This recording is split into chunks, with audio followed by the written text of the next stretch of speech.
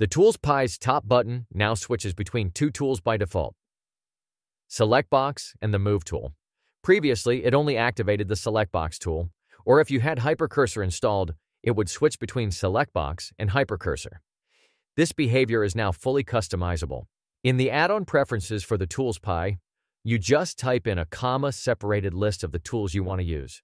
For instance, if I change this to Rotate, you'll switch between Select Box and the Rotate tool, right? And if you're unsure how the tools are named, you can check out the tooltips in the toolbar. But make sure you have Python tooltips enabled in Blender's interface preferences to be able to see the internal tool names. You can use more than two tools here as well, and the tool switcher will cycle through all of them in sequence then. For instance, now I have set up 3 tools, and I can go from Rotate to Hypercursor to Select Box. Personally, I prefer to use just 2 though, and I use it to quickly switch in and out of Hypercursor.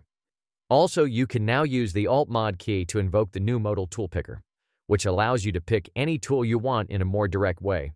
The benefit is that you have all of this right under the mouse, and you can even change tools without having the toolbar open.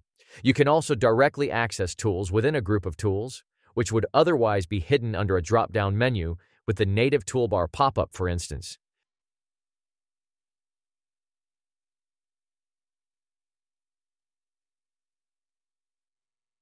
Here it's all directly visible and accessible.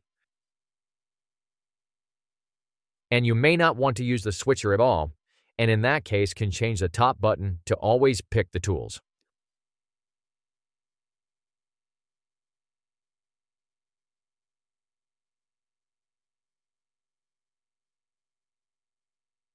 Or you can directly access the tool picker via its key map, Shift-Q, but note that it's disabled by default to avoid conflicts.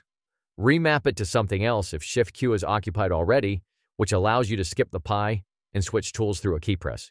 It's super convenient, especially if you don't like to have the toolbar open.